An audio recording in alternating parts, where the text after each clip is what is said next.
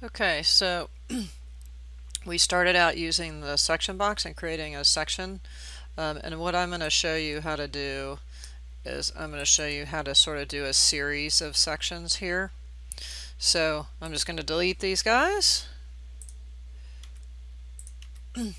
and I'm going to come in and delete the sections that go along with them.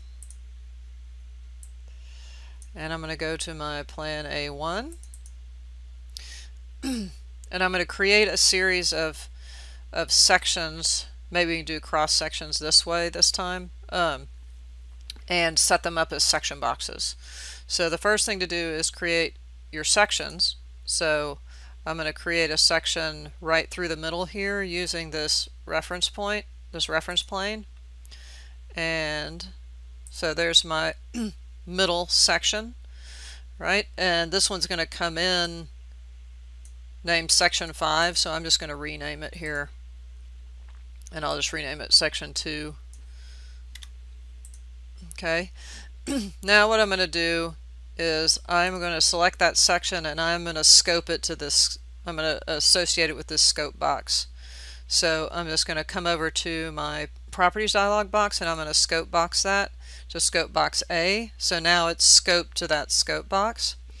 Now I'm going to unscope it. I just wanted to first initially, I'm going to come back and instead of scope box A, I'm going to set it to none. And now I'm going to set the offset for this. Now that I've unscoped it, I can set the far clip offset, and I'm going to set that far clip offset to 15 feet. So now you can see that that is clipping at 15 feet. Now I can pick this and I can copy it over 15 feet. Right? So now I've got another section that's copied over 15 feet with a section box setting of 15 feet, which is just barely clipping through the end of this model, I think. Let's take a look. Let's do thin line, and if I pick that section, we may have to pull it back a little bit, we'll see. I just want it to clip through the very end, and then I'm going to pick this guy and I'm going to copy it. Whoops, sorry, not that one, but this one, and I'm going to copy it back 15 feet, right? So it's going to start sectioning here and look to there. This one's going to start sectioning here and look to there, and this one's going to start sectioning there and look to there, right? So this one I want to be named section 1, which is actually section, is that correct? What section is that? That's section 3. What's this one? That's section 1, so they're kind of reversed. So I guess we could just go 1, 2, 3 would be fine. Alright, so now I've got my sections, and now what I want to do is I want to associate them with a section box. So to do that, what I'm going to do is I'm going to go to my default 3D view, and I'm going to turn off the section box in here, right? And I'm going to duplicate it. So let's go ahead and delete these guys. And I'm going to duplicate that. And I'm going to rename it S1.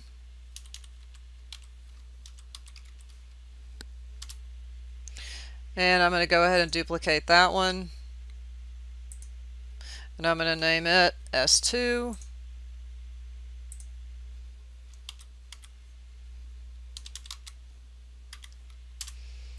And I'm going to duplicate that one, and I'm going to rename it S3. Alright, so now I have 3 3D views that are exactly the same.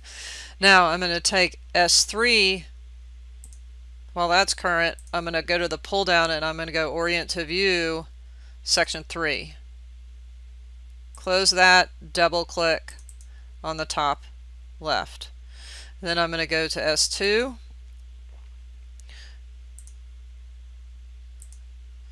Orient to View, Section 2, double click. Whoops, I think it was this one that I was double clicking on, right? And then if I go to S1, do the same thing.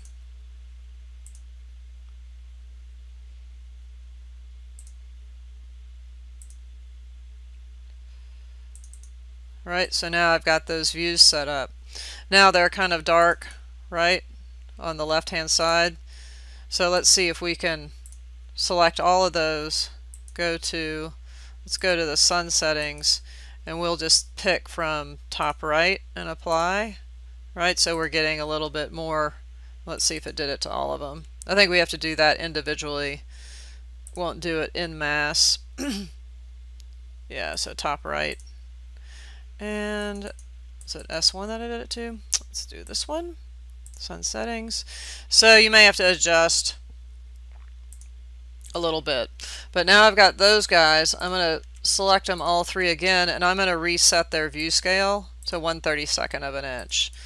So I want them to be smaller and the same size as everything that's on the sheet. So if I go to my composition now, I should be able to come in and pull in my 3D views. Right, 1, 2, and 3, right? And they will actually want to line up the way that you have them set, right? So if I were to go back to my plan A1, 3 is on the left hand side, so I have them a little bit in reverse, right? So if this is 3, which that's S3, it actually should be over here, right? And this guy, so you just have to sort of get them in order, should be over there. And then I'm just going to control select those and change them to viewport no title, right? And so now those guys are in order, right? Now the other thing I can do is I can set maybe let's apply a view template. And how about mass transparent? Let's see what happens. And that gives a little bit of transparency to them. And then you can go in and you can arrange them, you know, in a different sort of format where, you know, they're kind of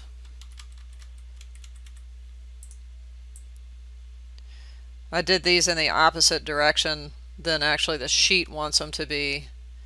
The sheet composition is going to get a little hinky with this one, but you can arrange them, you know, however you deem appropriate. And now you have a series of section cuts, right? Okay, so that's it.